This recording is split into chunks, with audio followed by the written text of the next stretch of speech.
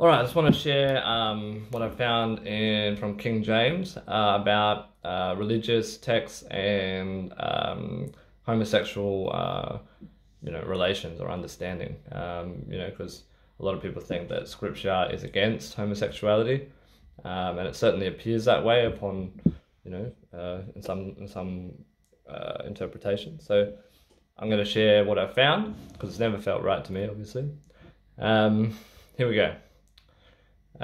King James the First put the Bible together as the producer around the early 1600s. He was a director almost of putting all the books together, deciding how it was done. It's the most widely used Bible. If you actually look, a lot of the scripture has been changed since then. So if you ever want the best translations, he was a master mason, I found out. And he was inspired by God, and it's just it's a deliberate deception. A lot of what's in the Bible, for those who can see, obviously, what we're trying to talk about here.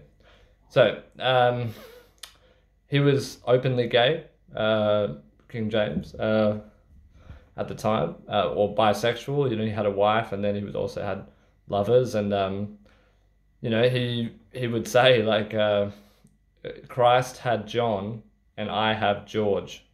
So he had he had a couple of different lovers, and he would justify it by saying that Christ had lovers as well. And there's pictures of Christ falling asleep with just one beloved disciple on his chest. So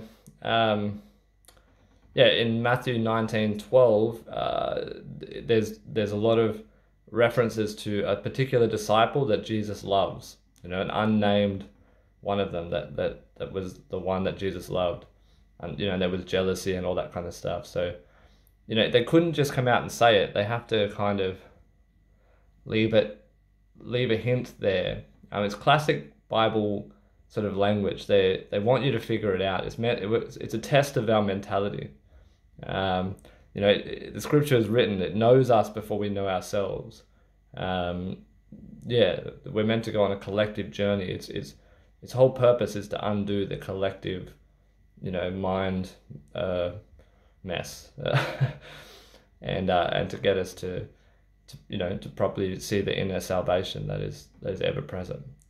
So it goes on into eunuchs and how there's three types, and that there are eunuchs with a feminine nature that were just born that way by birth, and that actually they're the true eunuchs, and they're not unable to have sex; they're unwilling, so effeminate men,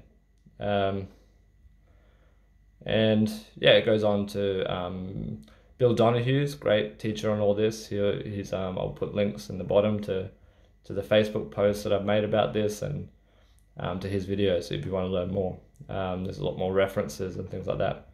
But, I'm just giving the seed, and people can go off and figure it out for themselves. But main intention here is to, just to help anyone who's struggling with this with their family members. Maybe that deep divide between religious people who are very literal, and people who are just generally connecting to God themselves and have a bit of a better sense, directly of what's right and wrong here, and are conflicted about it, but want to, unpick the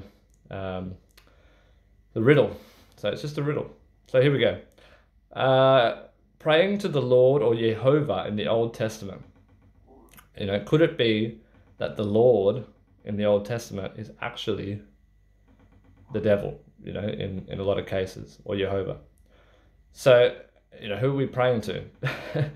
The cursing of the serpent, and think of the serpent. The serpent is this Kundalini allegory of rising up the tree of knowledge. The church always gets us not to seek knowledge and to just have faith, but truly knowledge. My people perish for lack of knowledge. So here we go. So there's an inner illumination that reveals the true nature of God. The snake, the coiled serpent, the Kundalini rising. You could say it's the whole purpose for why we're here. That's why fruitarianism and flat Earth are on the first page of the Bible, whereas they're the biggest truths that help you unlock all this stuff. Just look at the first page of the King James Bible, and you'll see fruitarianism, the fruit of the seed-bearing tree, will be your meat, your meat, to be me all in a meal.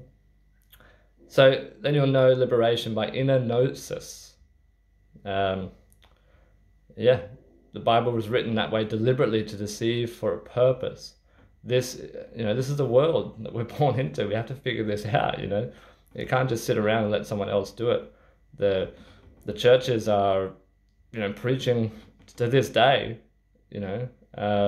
literalist interpretations that make it seem like a history book when, there's obviously more to it. So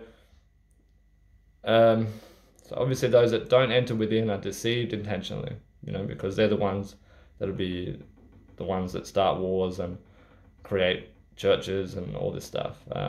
It's unnecessary.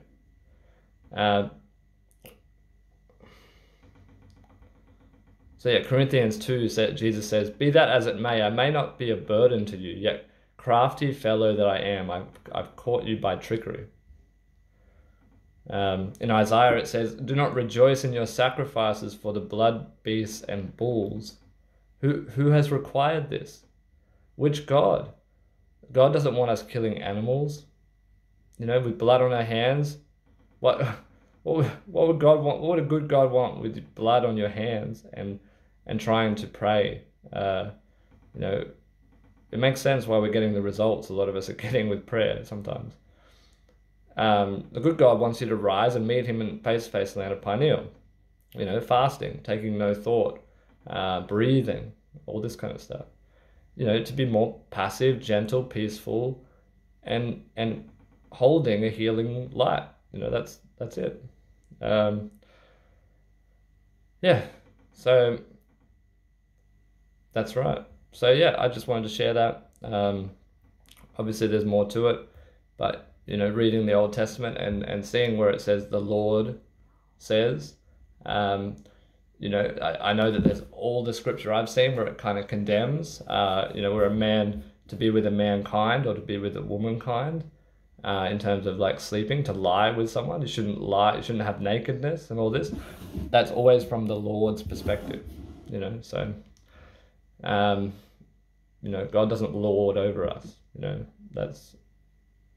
that's another one. That's another God. So I just wanted to share all that. And, this is a long intergenerational process, kind of like the Foundation series. It's Hari Seldon. So the ones who are talking truth are going to be very seldom, rare. But got to praise him. That's what Hare Krishna. And Krishna is Christ. John is Christ's best friend and companion. And it's blue gods, red devils, the electricity.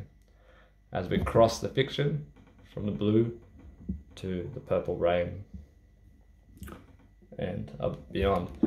So it's all I have for now. And, we can get very passionate about this because it's terrible that all these young, very filled with light and bright people who are trying to figure out their sexuality. And, obviously it goes too far and it's very perverted as well.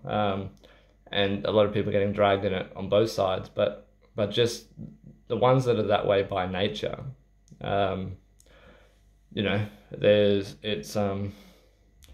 it's certainly a good reminder to just love each of us and to seek who we truly are for ourselves as God made us, and to really embody that. So that's my message for the day. Much love.